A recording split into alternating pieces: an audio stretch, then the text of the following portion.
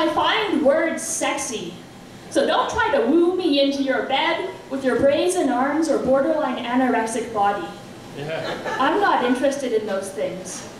But tell me how you plan to change the world, and you just might win my heart. Words have great power, and if you don't believe me, remember that God was created in a word.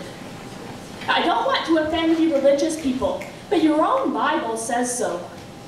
In the beginning was the Word, and the Word was God.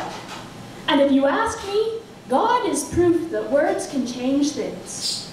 From the Crusades to 9/11 to the war on terrorism that followed, people have died because of a single word that's worked its way inside of them. Words don't just sound nice, they actually change the world.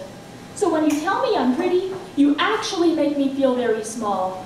I don't want to be pretty, but I do want to be respected. So don't tell me that I'm pretty. Tell me instead that you want to change the world. And maybe your words will work their way inside of me. It used to be that words had power, and that saying something made it law. But now when our politicians speak, nothing but lies come out of their mouths. I don't want to hear those empty words. When you tell me the world is fucked up, tell me how you plan to change it. Speak with conviction and others will join you. Speak of a world where people are more important than the economy, and maybe that world will come to be. I believe that words have power, but don't try to woo me with love sonnets. When I hear your words, I want to hear the passion behind them, the anger that tells me they are powerful. Don't just tell me you want to change the world. Tell the government.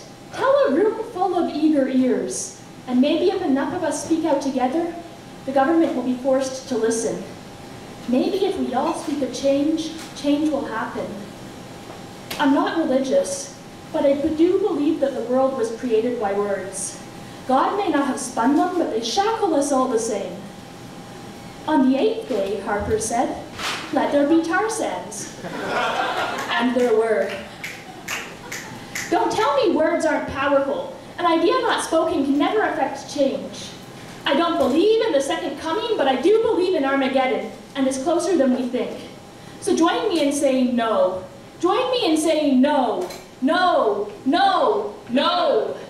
There is nothing more powerful than a word. When armies clash, it only takes a single word. Ceasefire, surrender, for thousands of weapons to be sheathed.